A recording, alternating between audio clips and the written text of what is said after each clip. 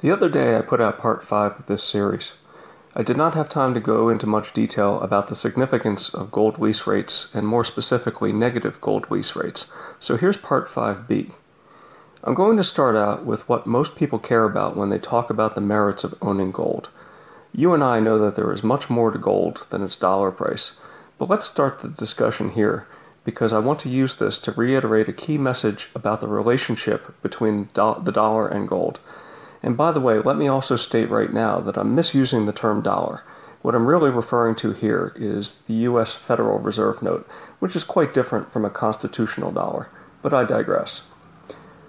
So what we can see in this chart is that during the 1990s, the price of gold in dollars declined quite a bit. From 2001 and onward, the price of gold in dollars rose. This way of looking at things actually puts the cart before the horse. It is not the dollar that gives gold its value, but gold that gives the dollar its value, as should have become clear in the earlier videos in this series. So the period of time in the 1990s was a period of time when the dollar was strengthening against gold, and the period of time after 2001 was a period of time when the dollar was weakening against gold. Sure, there was a period of time from late 2011 to late 2015 where the dollar strengthened against gold, but I view this more as a time when some of the speculative interest in gold was being shaken out. There were people who bought gold simply because they saw a positive price trend leading up to the year 2011, and they owned gold for the wrong reasons. So now that we've gone over that, let's take a look at gold lease rates over this time period. Going back to the chart of the gold forward rate plotted against LIBOR, we can see that prior to the year 2001, gold lease rates, which is simply LIBOR minus GOFO, were quite healthy at 1 to 3%.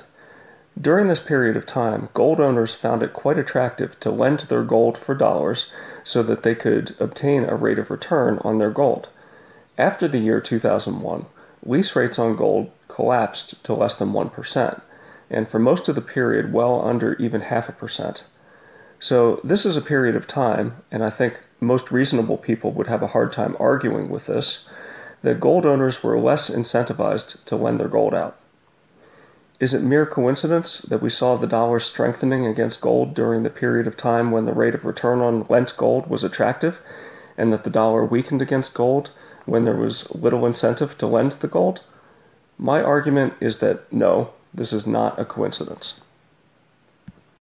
And so what are we to make of this? If a gold lease rate of 1 to 3% is enough to entice gold to bid for dollars, and a gold lease rate that is 0 to 1% disincentivizes the gold owner to lend out gold, what does a strongly negative lease rate mean? This is a very important question to consider. Let's first go back and talk about the process of lending gold and how it works. Then we'll discuss what a negative gold lease rate would suggest that people do. Here's a simple diagram that explains the steps of lending gold to generate a rate of return. It starts with the gold owner selling the gold at current spot price in order to obtain dollars. This is essentially gold bidding for dollars. Step 2 is to enter into a contract for the return of gold. Technically, this contract doesn't need to be with the same person who bought the gold in step 1, but it can be. Regardless, these two steps are referred to as lending gold. The third step, then, is to lend the dollars at interest. If the dollar rate of interest is high enough, then it will compensate for the difference between the spot gold price and the gold lender will receive an adequate rate of return. Now, it's worth mentioning here that the rate of return on this gold is invariably lower than the rate of return on a dollar loan, and this is what makes lending gold to generate a return possible. And this is no small point. It is in general true that riskier investments require higher rates of return. Is the fact that dollar interest rates are higher than gold interest rates significant? Absolutely. Think about that long and hard, and it will tell you something about where gold sits on the pyramid of money. Hint, hint. Do a little research on John Exeter. So let's now discuss what might happen in a negative gold lease rate environment. In a negative lease rate environment, the owner of gold is not only not compensated for lending gold, but will be punished for doing so. The negative gold lease rate suggests an economic incentive to do something completely different. In this environment, one can see profiting from gold in a very different way.